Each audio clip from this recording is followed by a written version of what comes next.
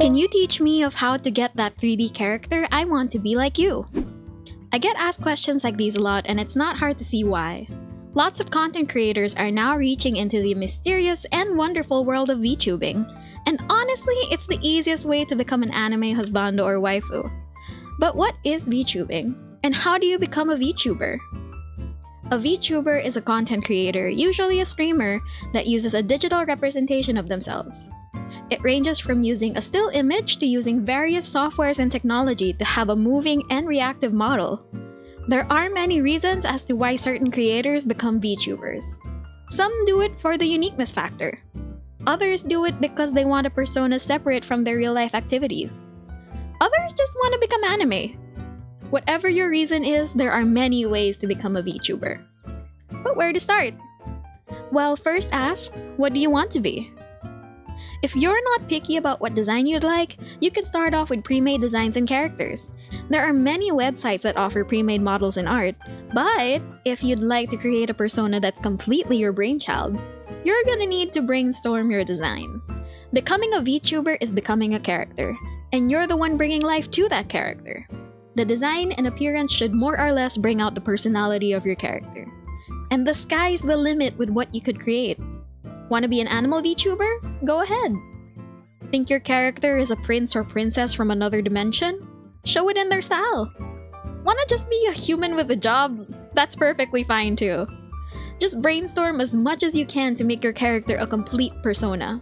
If you could draw, go ahead and sketch them out. But if you're like me and the most that you could draw is stick figures, then that's perfectly fine too. Ta-da! You've got your own reference sheet. Next would be what kind of VTuber you think you can be. Didn't we just ask that? Oh no, dear friend, that was conceptualizing.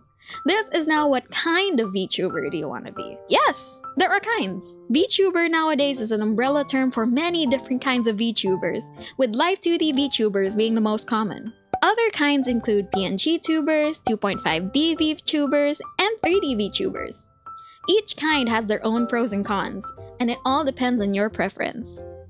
I started out as a PNGtuber since, for me, it was the cheapest, convenient, and more relaxed option to dip my toes into streaming.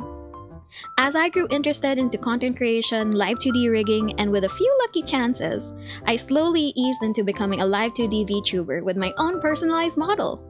Some factors involved in figuring out what kind of VTuber you'll become are: what's your budget? What equipment do you have? What kind of content do you want to create? And many more. Eventually, once you've settled where you want to start, the next step is making your model a reality. To do that, you'll need a few artists. If you want to be a PNGtuber, pick out someone who's good at drawing PNG models. Live 2D and 3D VTubers, on the other hand, would need an artist and a modeler. Sometimes you'll need to find people who can do these things separately, but there are some who can do both in a package deal. If you're really determined, you could even do these things yourself. You'll just need any drawing software, any live 2D rigging software, or any 3D modeling software. It's an uphill climb, but it's not impossible. Even the simplest of models can still be a live 2D VTuber, like this one, Licky. Where to find them? There are many artists who post their commissions on Twitter, or you can rely on service sites like Fiverr or VGen to find artists. Wherever you look, be sure to take your time with finding the right person. Commissioning a VTuber model is an investment, so you gotta make sure you know what you're getting yourself into. That includes reading the artist's terms and conditions carefully, as well as knowing what's included in your commission request. So now you've got your model, next is to make it come alive. This is where your hardware and tracking softwares come into play. For live 2D VTubers, usually you need a camera of sorts, like a webcam or an iPhone. This needs to be connected to your streaming setup, and connected into the tracking software of your choice. Personally, I use iFacial mocap on my iPhone and connect it to VBridger to connect it to VTube Studio. But your setup doesn't have to be that complicated. A simple webcam connected into any VTuber model tracking software of your choice will do more than enough to make your model move. Just import your model in your software of choice, alter the settings, and boom! You're ready to use your VTuber model for any content you choose. That's basically how you become a VTuber. It's a lengthy process and it could take months to become one. But in the end, as long as you're having fun, then becoming one is worth it. If you do become one, Welcome to the community, and I hope to see the amazing content you'll make soon. So now you've got your VTuber model, blah blah blah. But if you're like me, the most you could do is just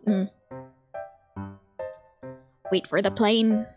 And you're the one bringing life to that character. The sky... Oh. And you're the one bringing life to that character. The sky is the limit... Oh. I keep skipping that line. And you're the one bringing life to that character. The sky... Because they both start with the. That's the thing. Okay. Use yourself on any drawing software. Any live 2D... Again. Show it in their style. Wanna just be a human with a job? Wanna just be a human with a job? That's perfectly fine too. Other kinds include PNGtubers, Other kinds include PNGtubers, 2.5D Disclaimer. Airplane.